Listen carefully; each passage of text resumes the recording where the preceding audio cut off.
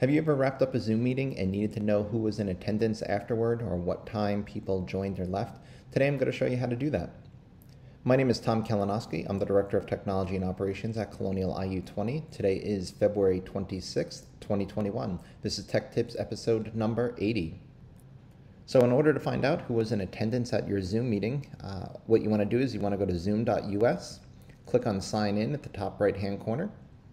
Go ahead and authenticate. At Colonial IU20, we use Google, so we're going to click that. Once we're signed in here, go ahead and click on Reports.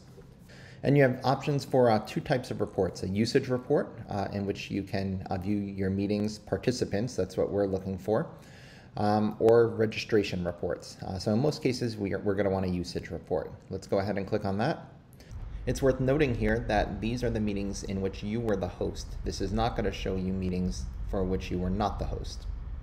If you needed this data for a meeting in which you were not the host, just simply contact the host and they'll be able to follow these same directions to get the data. Click on the time frame to display all your meetings within that time frame. That will then show your meetings below here. You can confirm it was your meeting by the start and end time of the meeting. And then all you have to do is click on participants. In this case, we can see all the participants, each time someone joined the meeting and left the meeting, and how long each person was in the meeting. This was just a test meeting, so in our case, you could see the numbers are relatively low.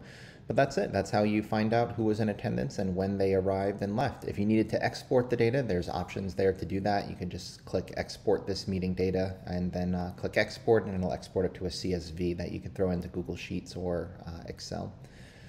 So that's it. I hope you found that tip valuable. Please make sure to click the subscribe button and the bell below. That way you're alerted anytime we put out new tips. I'll see you again next time.